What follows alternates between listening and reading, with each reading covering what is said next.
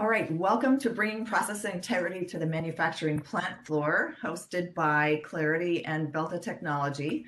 We're excited to be with everyone today, and I'm going to pass this over to John Parmley from Claroty to introduce himself and give a brief overview for Claroty. Welcome, everyone. My name is John Parmley. I'm the GM for the Americas for Claroty. We're very happy to have everybody here today attending this webinar.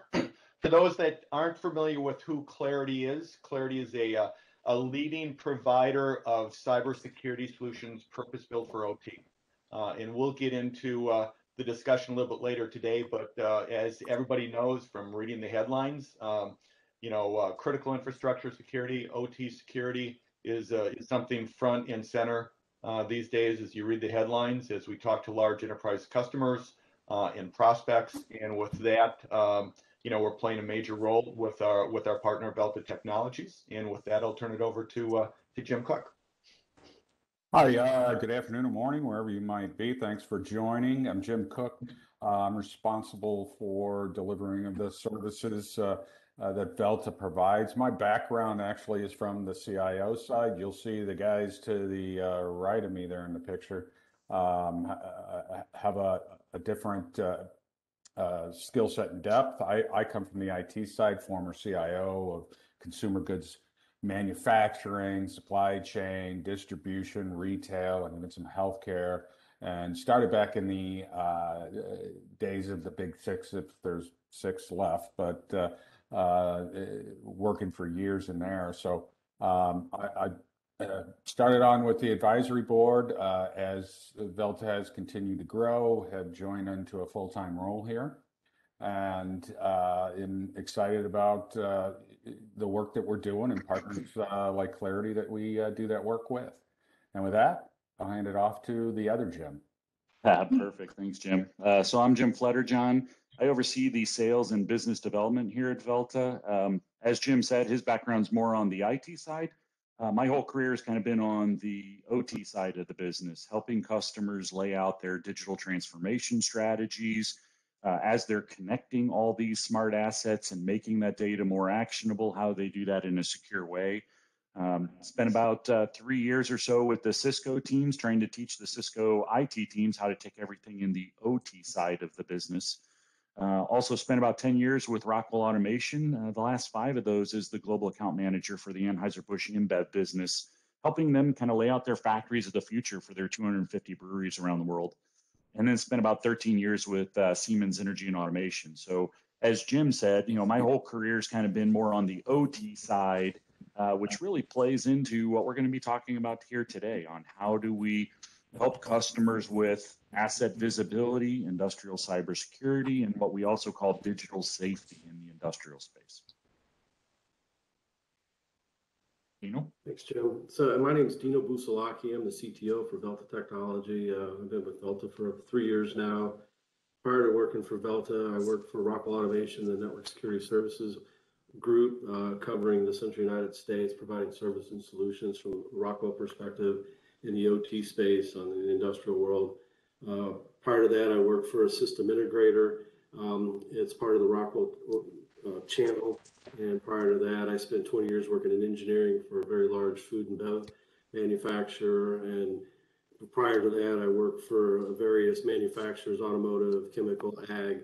So I basically have 40 years working in the industrial arena, specifically around technology and infrastructure in this space. So, and Velta consists, as you can see, part of our team is a multidisciplinary group with skills from IT, engineering, professional services, driving into what we want to call this industrial cybersecurity space. So that's really what Velta is made up of as a group, as a system integrator, if you will, but focused in the cybersecurity realm and OT platforms like Claroty's is what our charge is. Terrific. Thank you guys for the intros. So you'll see on the screen, we're going to cover several topics today, from supply chains to the vulnerabilities that are hidden that you may not be aware of on the plant floor and the supply chain. Talk about your third-party suppliers, your risk, enterprise security, process integrity. We'll do a QA. So if you'll notice, there is a chat on the right, should be the right side of your screen. And please put in any questions as we're going through this. If you would like to make sure we address before we're through today, we'll make sure and answer any questions you have. And then we'll do a brief wrap up. So we're going to move into the first topic, which is supply chain. So Dina, would you kick this off and give us your your definition of supply chain, so we're all thinking of it in a similar way? Yeah, sure. So, at the most fundamental level, the supply chain is the management of flow and goods and data and finances related to products or services, from procurement to raw materials to delivery of the product to its final destination, right? And what everybody's been trying to accomplish in this arena is end-to-end visibility across the supply chain, right? From suppliers through customers, with the end mind and goal of improved supply chain resiliency, right? And in this past year, we've seen a lot of disruption to the supply chain, whether it was from shipping bottlenecks or, the one right now, you can see the semiconductor shortages that are going on, where you got automotive manufacturers are actually stopping production because they don't have the chipsets that they need. And others are going to follow here pretty soon behind them, as far as not having the materials that they need to be able to make their product.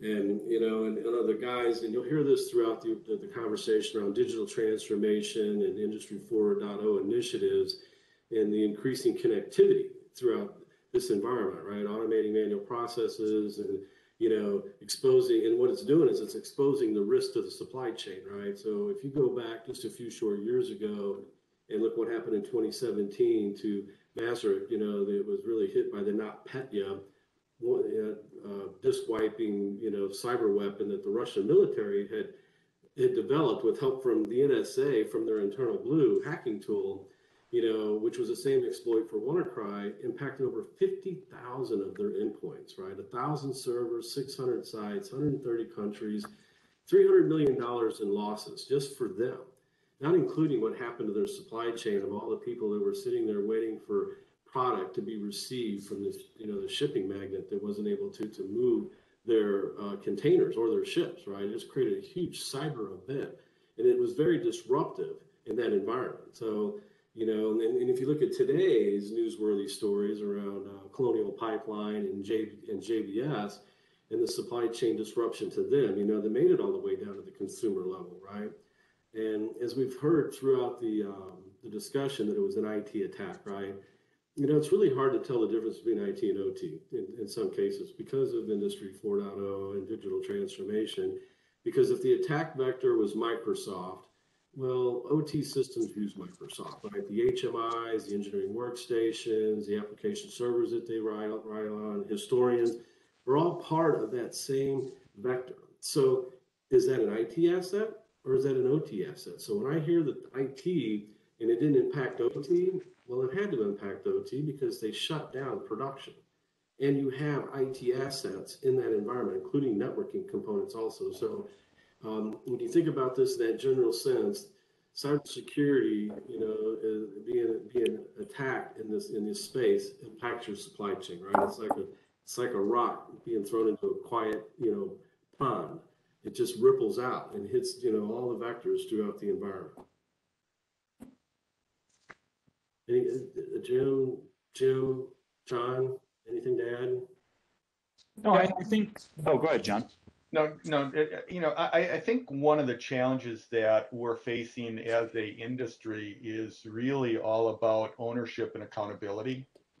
Whether we talk about, who owns the manufacturing shop floor, who owns the technology in that environment, who owns the integration and who is accountable for the integration when you converge IT and OT. And I think one of the struggles that that I see in regards to execution, and whether it's talking about third-party suppliers or it's talking about what's in the infrastructure now, is I think there really needs to be some level of heart-to-heart conversation at the executive level within these organizations, as well as at the plant level in regards to accountability and ownership. And I think those hard decisions and hard conversations probably haven't been met, in a lot of organizations maybe haven't happened yet. I would love to hear other people's kind of feedback or opinions on that. Yeah, I would agree 100%, John. I mean, and we'll kind of talk through that a little bit later around the whole thing around lack of urgency and ownership and how can companies get started on this, because it does tend to be such a big topic that tends to be more of a boil the ocean and I don't know where to begin, so I don't kind of conversation. And to Dino's point, it is interesting when we hear conversations around, hey, this was an IT attack. Why is it keep getting promoted as an OT concern? And we're hearing more and more customers talk about when the IT person goes to that person who oversees the OT side and ask the question, hey, can you give me some degree of confidence that we're safe to run our production environment? 9 times out of 10, if not 10 times out of 10, the answer is we don't have that visibility. So if you can't guarantee we can run that safely, we have to shut down, right? And so being able to provide that level of confidence with some type of metric or something like that, I think is going to become more and more critical for those OT stakeholders to be, and the IT, it's an enterprise-wide conversation, to be able to make them feel comfortable that they can continue to run safely even when they have an IT originated attack. So. I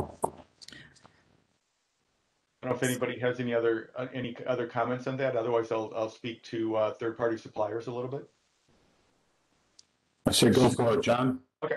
So the third-party supplier question is, I think dovetails into what we're talking about in regards to accountability and ownership. In a lot of cases, what we're seeing is that there's two aspects of third-party supplier challenges related to the OT or critical infrastructure space. One, I think, is just the nature of third-party suppliers in giving them access to your critical infrastructure in the OT environment. And that revolves around what I would call kind of the legal requirements and some of the operational requirements in handing over some of your critical infrastructure to third-party suppliers. And third-party supplier might be something as simple as a ICS vendor gaining access to, hardware in your environment, and how that access and what role or responsibility that supplier or that ICS vendor plays in maintaining their equipment in your environment, and who owns the responsibility of those updates, upgrades, when do they occur, and everything else when it comes to third-party suppliers.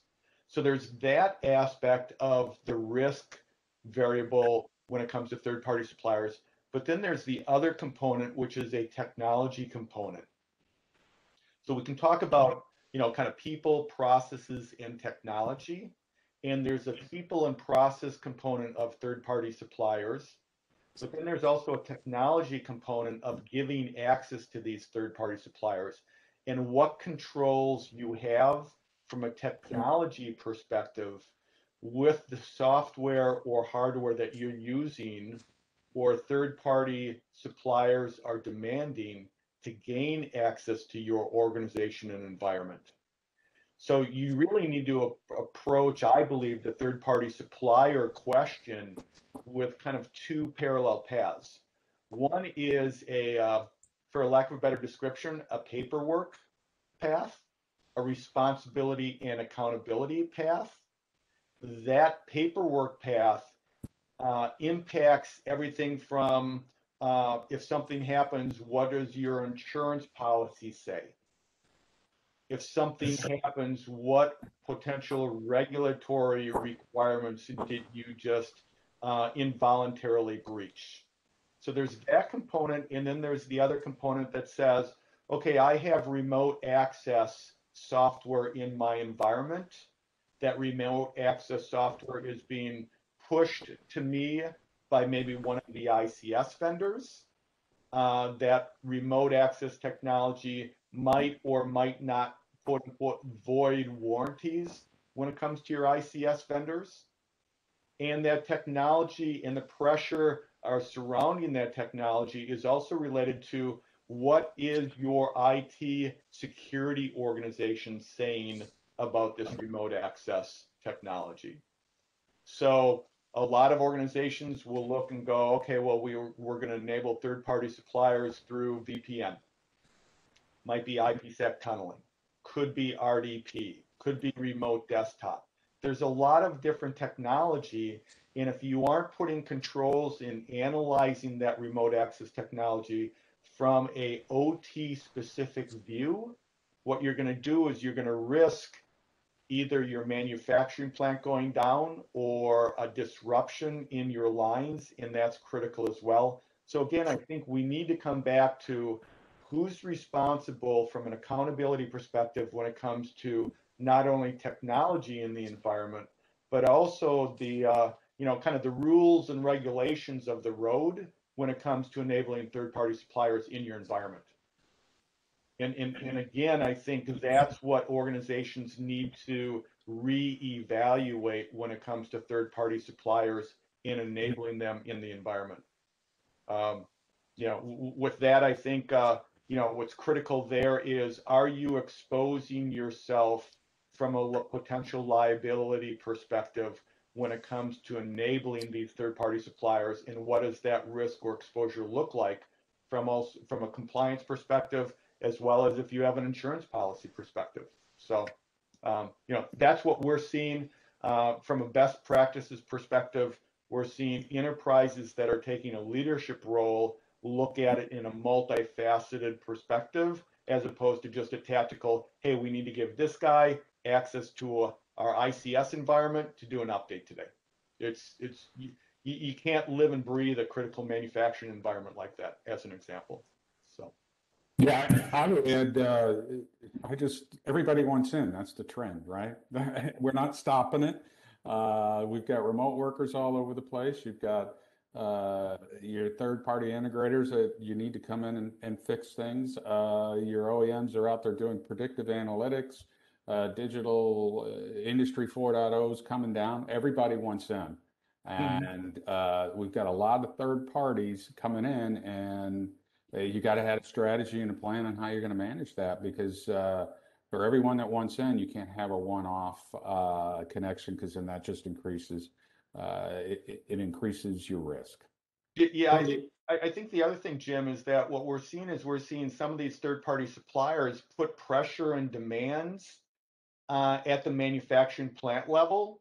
And my personal belief is that you can't have third-party suppliers dictate how they reach their equipment in a one-off way. You have to have some uniformity, and I would strongly encourage critical infrastructure owners to push back on their suppliers as it relates to how they access critical data, critical equipment in the environment. Because if you have anywhere from 5 to 20 to 50 different vendors coming into your environment, you can't have 5 to 15 to 50 different remote access solutions. It just increases the attack surface and increases the risk on your organization, and you got to push back. Right. Well, I'd take that a step further too, John. I mean, as we've had conversations or in my past career around digital transformation, Industry 4.0, one of the questions I would get asked a lot around third-party supplier access is, God, are there any tools out there that give me any ability to audit what's going on versus just, hey, here's a VPN, and oh, by the way, they can access it anytime they want to because they've got the VPN access. A lot of it is, how do I put together maybe an audit strategy? How do I put in a strategy that allows me to see what the person's doing? And if I don't like it, I can control them to leave that environment, right? Those kinds of things 5 years ago didn't exist. So everyone just kind of was satisfied or just kind of dealt with what was available back then. And in this day and age, you can't do that, to your point. You need to have an integrated platform that can give you all those different functionalities with audit trail and being able to control who has access to what. And if you don't like it, be able to hit that red button and kick them out or whatever. So I think that's really critical as people are thinking about what's possible when it comes to third-party supplier access. And I think the other thing, and you brought it up, besides access, I think one of the things that's critical is that, the requirements for remote access in these environments is different than the requirements for remote access in a traditional IT and carpeted area. And not only are the requirements different, but the environment is different. And that different environment lends itself to why the OT security stack is so immature and the IT security stack is so mature, is because of the complexities in these OT environments that is, simply misunderstood with traditional IT professionals. Right. And as a former traditional IT professional, Sorry, Jim. I concur. You are correct. I misunderstood for most of my career. That's why we have to do the Jim and Jim show, the IT OT conversation. So that's a good segue into, I guess, common overlooked vulnerabilities. I know we've touched on some of them, but Jim Flutterjohn, you want to take a lead on this one? Yeah, I mean, I'm just going to go through some of these, that we see at a high level, and then if we want, we can dive deeper into it when we get into the Q&A section. But when we talk about what are some of the common overlooked vulnerabilities that we see as we're kind of helping a customer walk through this, let's call it digital safety journey. One of the top ones that we see, and some of these should not come as a surprise, is really around things like unsecured protocols, right? Like if we talk about one that we have seen over and over and over again is SMB version 1, right? For people who are on the call who are not familiar with what that is, that's the common way that traditional ransomwares will come into an environment.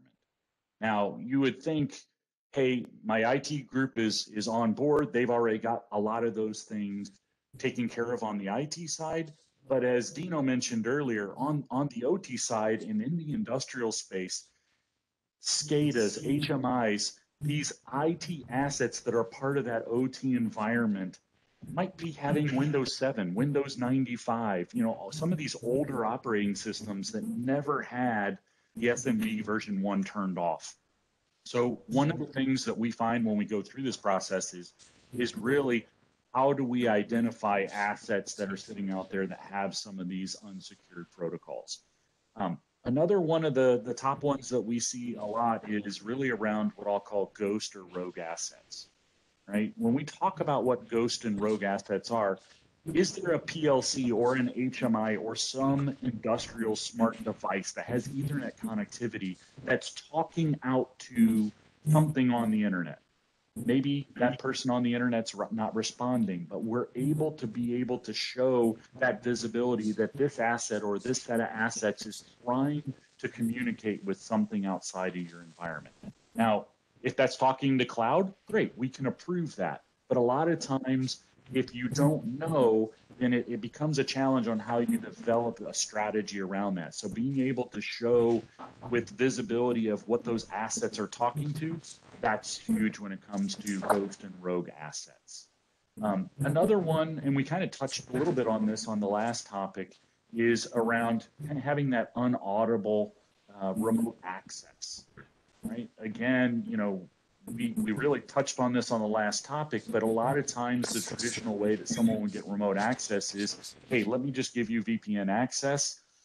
Then all of a sudden that person leaves. They're able to still get into the environment. Once they're in, a lot of times, again, 9 times out of 10, they're able to get around to all the different assets that are sitting out in that industrial environment.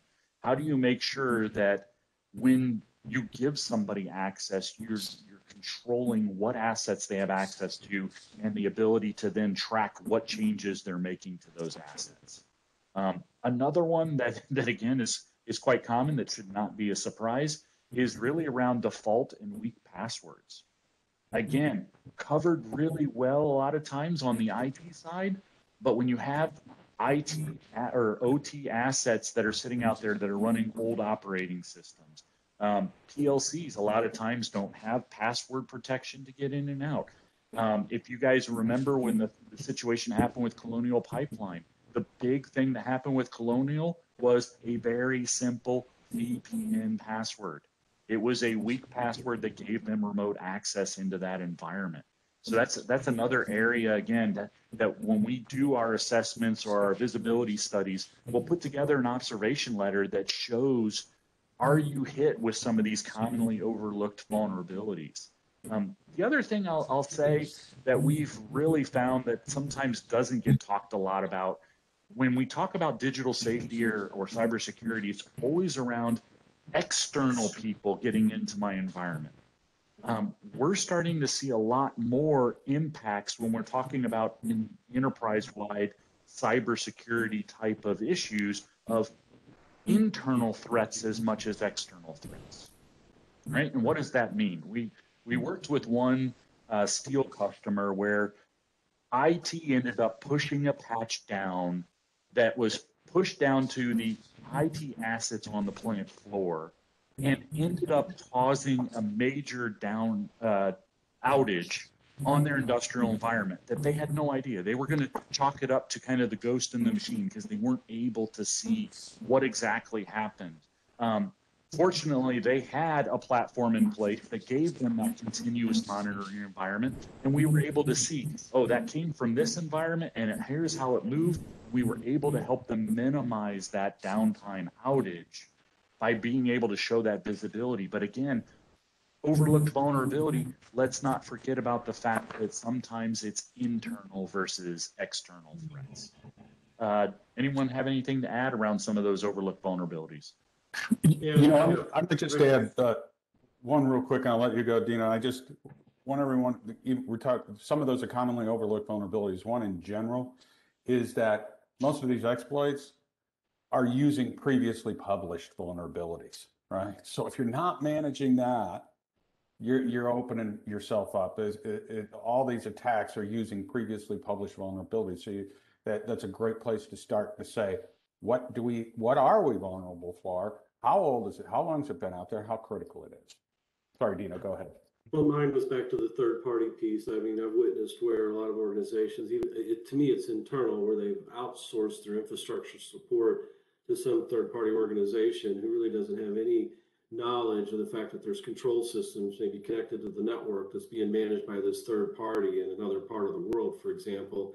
And if they want to boot a switch in the middle of the day, they'll just do it because they want to put a patch on it, not realizing that I've got process areas that run through that switch that rely on that connectivity. And even though it's a 30-second outage, it's enough to shut down those process areas, which are very costly and very expensive. So in that particular scenario, we have a third party who has responsibility for supporting the network, internal, if you want to call it that, hired by IT to manage that environment. But because of the digital transformation and the Industry 4.0 initiatives, things have gotten connected to a network or too close to an IT network that rely on process area connectivity. And now you've got a critical component in the middle that's at the control of somebody else who has no idea about your production schedules or your priorities in that area. If they want to boot a switch in the middle of the day because they think they can get away with it for 30 seconds, all of a sudden I got a 4-hour downtime window I have to experience, and that just cost me $300,000. Mm-hmm. We see that stuff, right? And so how do you verify that, right? And these tools that we're talking about here are great referees for the OT guys to recognize what is impacting their environment, what is being disruptive to them, the things that they're not seeing. Well, go ahead, John.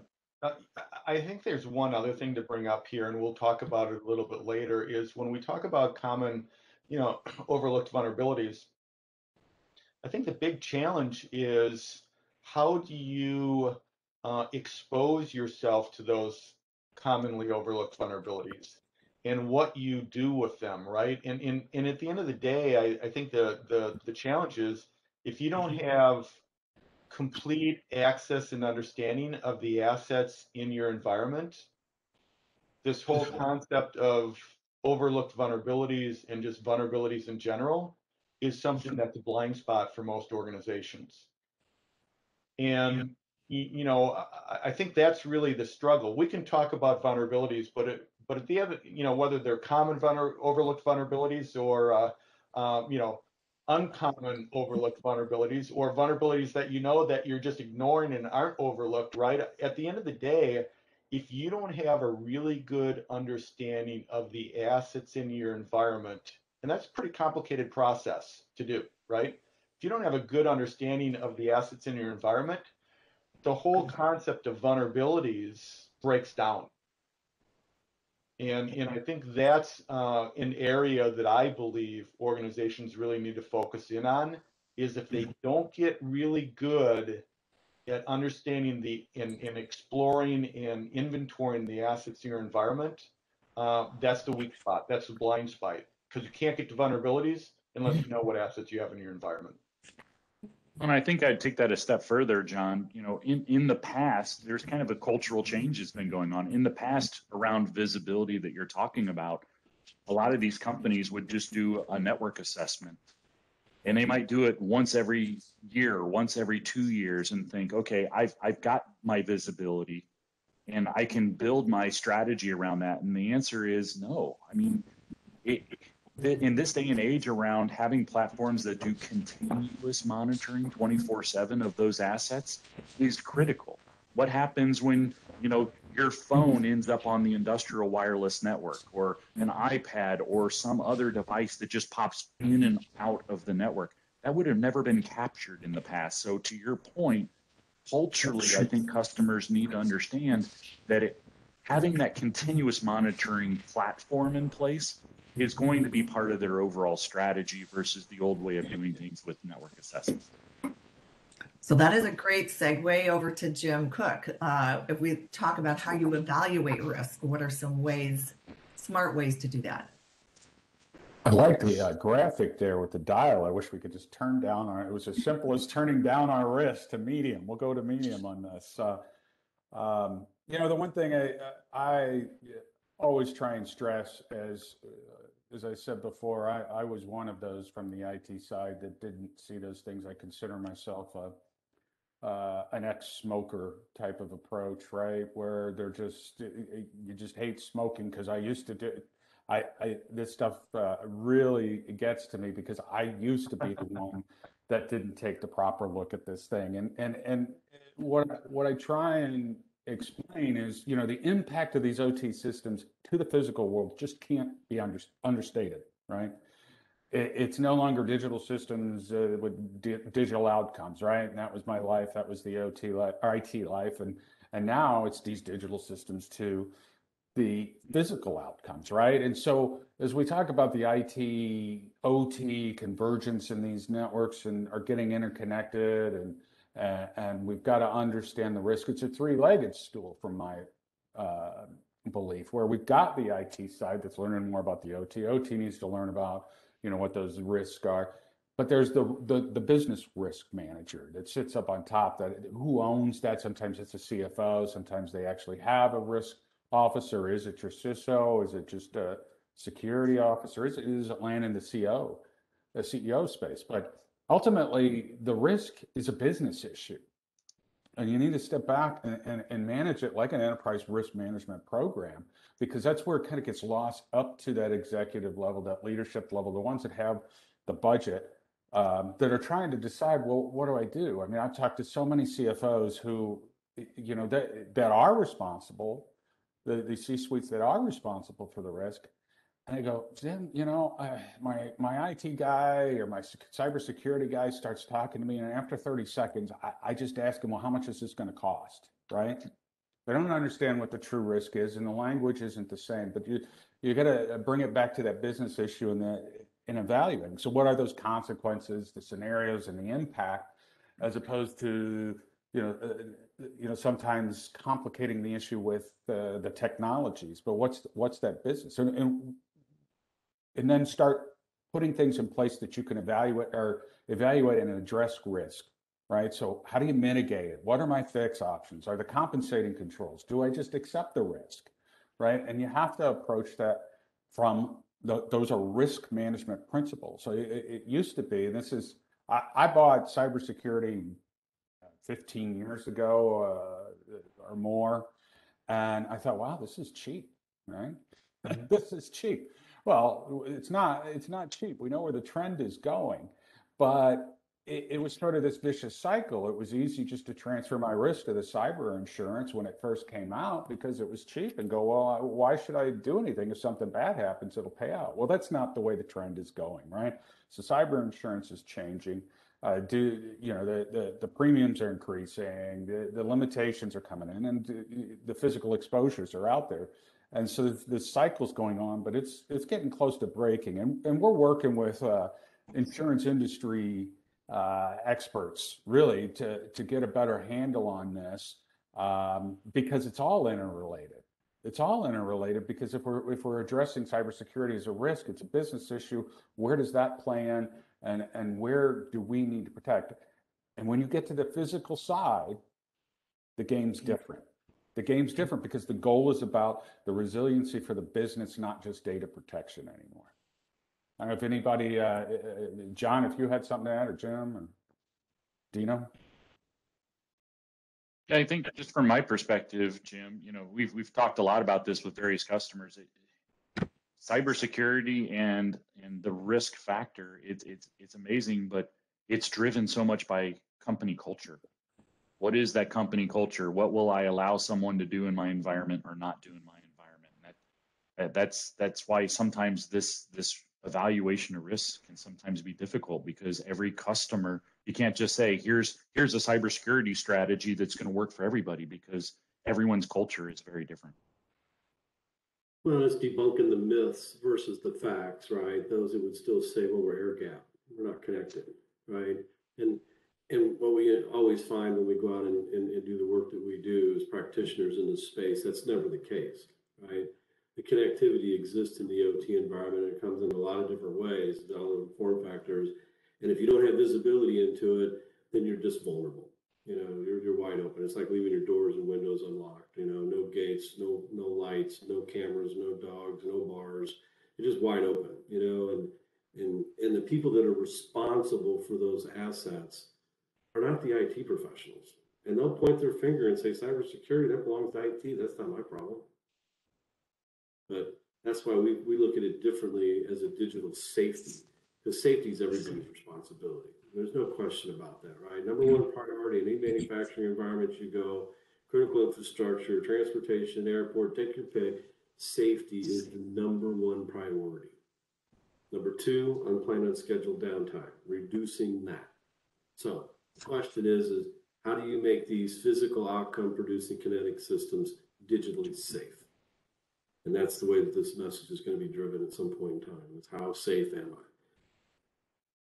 So this rolls to me, right? Enterprise security. Yeah, it sure does. It does. You segued to yourself. Segue right into it, right? So, and think about it, right? So do you really put the same emphasis and due diligence into OT security as you do for your enterprise security? I mean, that's a question you need to ask yourself. You know the answer, right? You think about the skills, the resources, the partner relationships you have with the technology partners, all the work that you do to develop your enterprise security. Do you honestly believe that you're doing the same thing on the platform?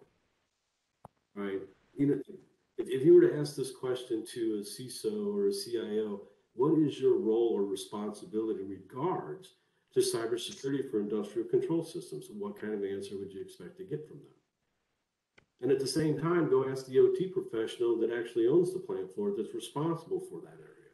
What response would you get from them? Right? And so in that context, it's like, what is it going to take and whose responsibility is it, right? We've talked about the risk, we've talked about the strategies, we've talked about the supply chain. Now the question is what are we doing about it, right? Who's going to be assigned the job of going out there and determining what's going on? Claroty's got a great video that they present with one of the pharmaceutical manufacturers, a customer of theirs. And it took the engineering manager to call the CISO up and say, look, we have a problem and you and I need to solve it together. In order to get that person to come visit, that CISO to come visit that engineering team and walk through the plan and open up those panels and show those control systems out there and say, I'm talking about securing this stuff. Right? How do we do that together? Help me determine what the steps are that I need to take. How am I going to get my budget put together? What kind of people should I be looking for? What vendors should I be looking at? And get their help, right? And that's the kind of conversation that needs to be had on. If you're an IT professional and you think you've got this, you're wrong. You're going to miss it by a lot. Right? You're not doing your organization any service at all if you just think that you can put a firewall in and call it a day. Right? Because those control systems, they leak all around out there.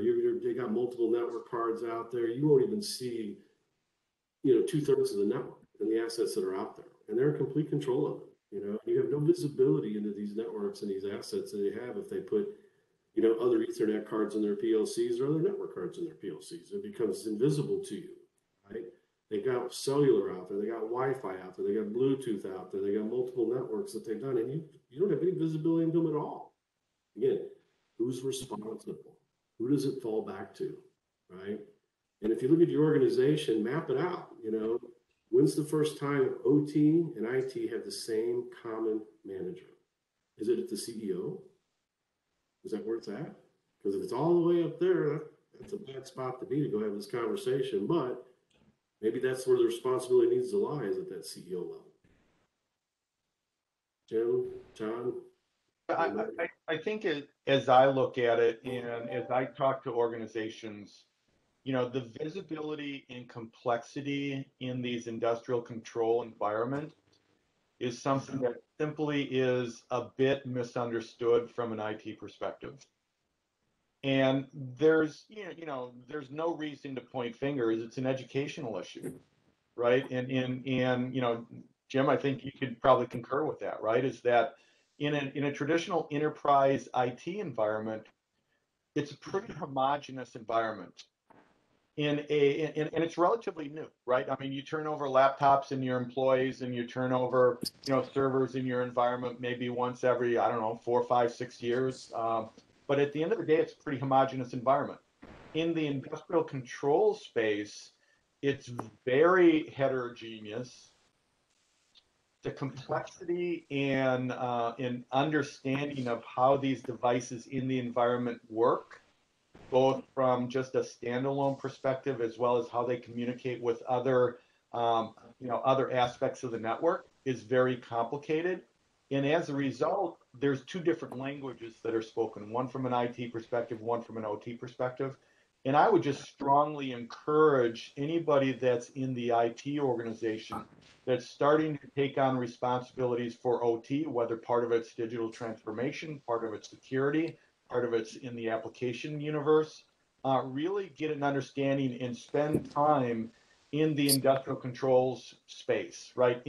At a manufacturing plant, at a distribution center, whatever it might be, to understand truly the complexity of that environment and the nature of that environment. And I think then both organizations can come together, empathize with each other on really what needs to be done, both in an enterprise security perspective as well as just from the industrial environment. Yeah, that's a great point, John, because I always tell the story. I mean, until I started working with these guys, setting the technology direction for worldwide companies, and it was decades before I was out on the floor and I said, "What's in that green box over there?" Before I looked into that, we had been successfully migrating to the cloud, doing all these wonderful things and new ERPs.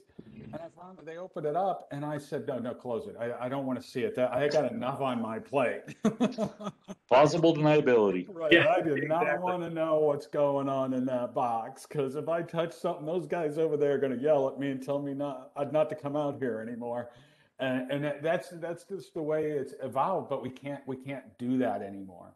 Yeah. We can see by the recent events and the trends that are going, we can't do it anymore. And this is my ex-smoker type of reaction coming in, going, don't be old Jim anymore in this case, going, yeah, you got to get out there. You got to understand it, because these worlds are colliding. Yeah, yep, they are. So we're going to segue now over to Jim Flutterjohn to just talk briefly about how you assure process integrity when you start implementing some of these digital safety, cybersecurity measures to protect yourself. Yeah, thanks, Lorraine. And I know we're getting towards the top of the hour. I want to leave a little bit of time for Q&A. But process integrity is often one of those overlooked things when it comes to putting together an industrial asset visibility or a cybersecurity strategy. Process integrity really revolves around, how do you take data from all these industrial assets or lines or areas and do something with that data, especially if it has some impact on an event, right? It always is going to have an impact on certain KPIs in the industrial environment. For example, OEE, unscheduled downtime, things like that. I think people, when we talk about industrial cybersecurity and what does that mean, sometimes it gets really overlooked on how those types of platforms or strategies might have an impact on the overall production of the environment, right? If you really talk about, and I mentioned this earlier when we were talking, when that IT guy has that event and goes to the OT guy and says, hey, can you guarantee with some degree of certainty that we can run that OT environment safely? That's part of that process integrity side of that conversation. It had nothing to do with the actual attack on the environment. It's how do we look at the OT side as a system and make sure that we are still running in a safe type environment. So process integrity spends a lot of time around that piece. And not being able to have that visibility is costing customers a lot of money, whether they were actually attacked or not, right? Dino mentioned Colonial, he mentioned JBS. Those were both environments where their business was hugely impacted on the OT side of things, which is that cash register that's actually making money for the company. They had to shut down, so there were huge impacts to that. So one of the things that when we look at how do we help a customer lay out this kind of digital safety strategy, yes, we look at visibility of assets. Yes, we look at a cybersecurity piece, but cyber means a lot of different things to different people. It's that boil the ocean. Process integrity has to be one of those foundational things that we help customers look at as they're trying to figure out how do they ultimately build and execute that digital safety strategy. Dino, Jim, anyone want to add anything to that? Well, it goes back to the triad, right? I mean, availability, right, is the OT guys' predominant, priority. Then integrity, then confidentiality. Where in the IT world, that priority is flipped, where priority is number one. Then availability, then confidentiality. So, I've heard OT guys say security just gets in the way of getting things done. Anything that slows them down, they try to remove it because of the lean practices that they have and the processes that they have, and so few people that they have out there running these highly automated manufacturing environments, which is just littered with devices. I mean, it's a 15 to 21 ratio difference between the number of OT assets you'll find in an environment versus IT, and you'll have even less people managing that stuff. So, it's really, you got to really look at the business as a whole and determine how are we going to get our arms around this? What is the best practice? How do you bring the IT guys in and get their skills and expertise, but standardizing, getting it in as much of a homogeneous environment as you can, with certain tools and technologies. And then, how can I cast a wider net in this space, So it's something that the organization has to really look at hard and not just treat it as cybersecurity insurance is going to cover, because pretty soon that whole thing is going to change. The insurance industry, I think, is going to quit paying ransomware, maybe even take it off the table, and start looking at business interruption and property destruction and liability as a different way of providing insurance versus giving you ransomware money that the threat actors are looking for to see what kind you have, because they're targeting. Some people are saying they're actually targeting companies based on their cybersecurity insurance that they have. Right. So I know we have 8 minutes left, and there have been several questions that have come in. So I'm going to throw some of these out here. One of the most recent ones came in was, what are your thoughts on isolated packets of machines in control that are not connected to any network? Like they're always air gapped, but how do you, is it a matter of taking inventory to know about those assets? What's your thought on that question? I'll let Dino probably be a good one to answer that one. Well, I don't believe anything's ever air gap. You can say that, but if I can walk into your plant with my laptop and plug into that machine center that I'm connected to, whether it's isolated from a networking perspective or not, if I go out there with a thumb drive and stick it in the USB port on that HMI or that PLC that's out there to get to it, so there's always access. right? And now you don't know what's going on inside that machine center. So if it's not connected to anything, but the OEM's allowed to show up, or even anybody for that matter that can go out there and connect to that, can bring whatever they want into that space. The most notorious ones was the whole Stuxnet thing that happened, a dozen years ago, right? That was an isolated plant. That wasn't connected to anything, but how did they get it in there? Passing out thumb drives, the engineers and scientists who put it on their laptops and then went into the plant. So these isolated machines that we're talking about, they're not air gapped. They're never air gapped because somebody has access to them. Yeah, I'd add to that this is where your risk plays. You need to know those things exist. You need to have that inventory, because how are you going to manage any of those risks if you don't have inventory? So there's methods to get to that, to build that inventory so that you can attack it and address those as risk properly. How old are those machines? Where are they? Are they connected? What open vulnerabilities do I have? How am I addressing them? What's my mitigation? What's my compensating control? Am I going to fix any of it? Because to Dino's point, this stuff can get, there's ways in today's world. Well, people don't want to walk all the way out there either, right? Why do I need to, if I can get to the machine without having to walk to, a half hour to get to it, why not I just put something on there so I can look at it from my desk? They eventually get there, unless it's a nuclear power plant.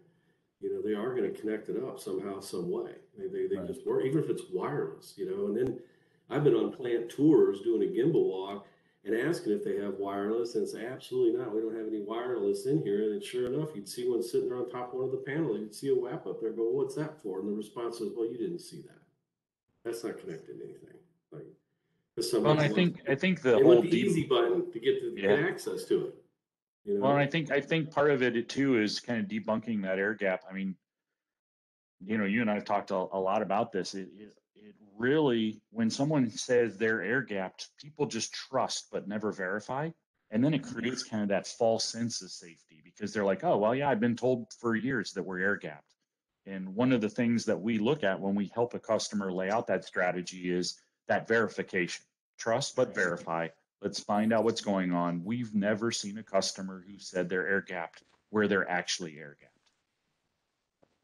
Myth versus fact. Okay, so another quick questions around, there are a couple questions around insurance, like what's, how is insurance, and I know we touched on this briefly and we're not in that space, but, any perspective you guys have on, I know you're involved a bit in helping to shape the industry a bit in that area, but who would like to touch on that? I mean, my only comments on insurance is that, if you have health insurance, does that prevent you from getting sick? It doesn't. So insurance is really a good financial backstop, but the insurance companies are getting smarter. There's a lot more data that's being generated, so the actuarials are getting more accurate. And as the insurance industry participates in the risk equation as it relates to cyber risk and such, insurance is going to get more expensive, and it's going to cover less. Right. But it is a backstop, but that's really about all it is right now, and that's not going to solve the solve the problem at hand.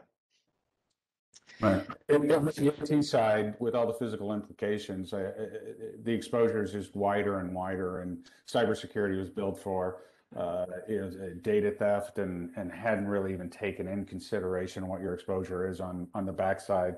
I just look at the Colonial and the class action suit that's coming against it for not having gas delivered, right?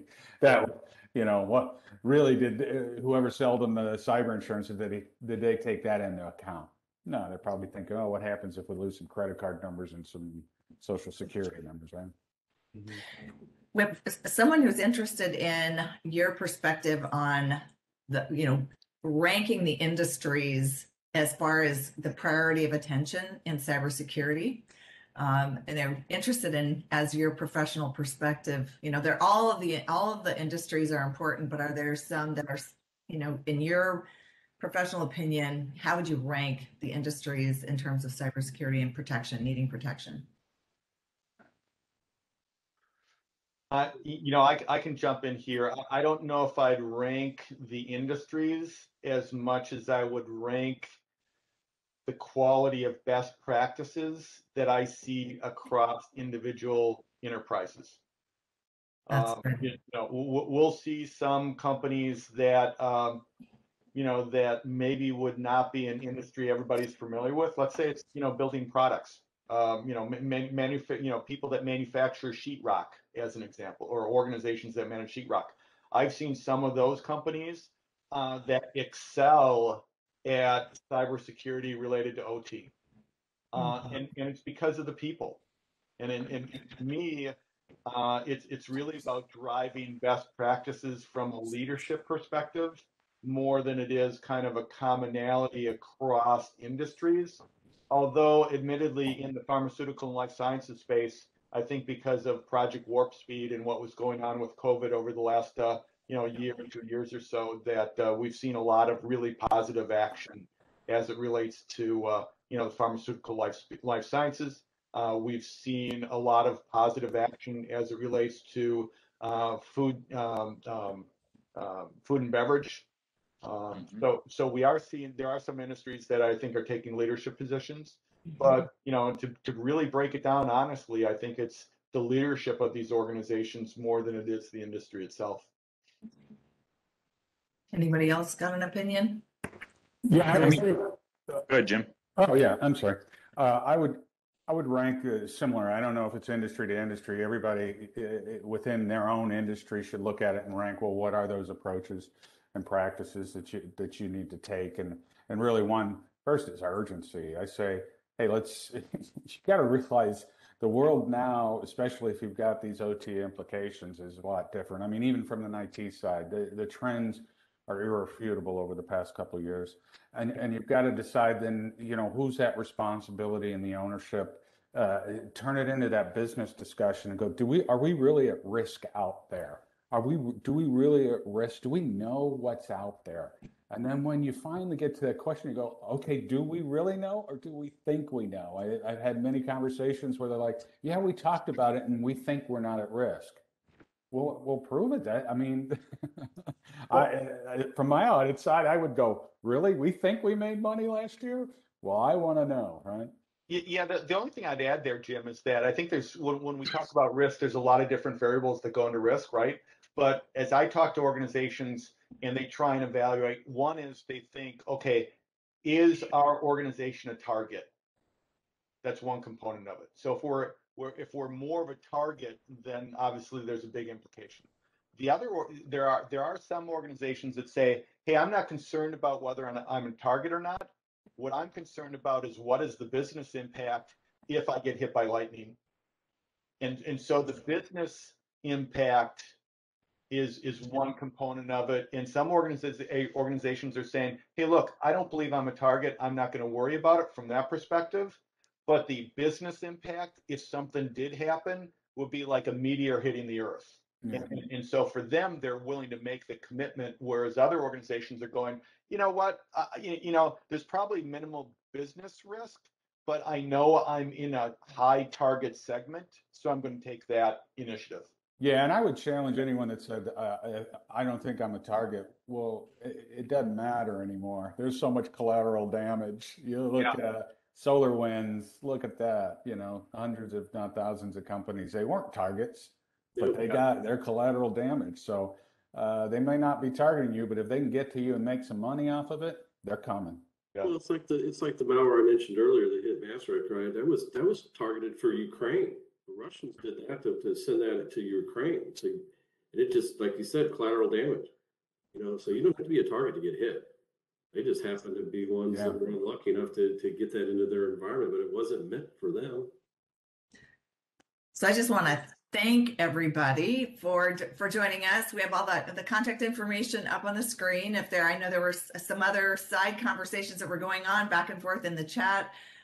This is great. I'm, happy that folks were engaged and had questions, and feel free to reach out. We've got all the emails and websites and all that. We're having a golf event actually in the St. Louis area St. Charles, Missouri area the 23rd. So if anyone here happens to be in that area and would like to join, we're going to be having an event with Claroty there as well, playing some golf and getting out of the one-on-one office isolation we've all been in. So thanks everyone so much, and have a great rest of the day. And if you want to reach out to get started with us, just please get in touch. Thank you. Thank you, Thank you, everybody. everybody. Thanks, everybody.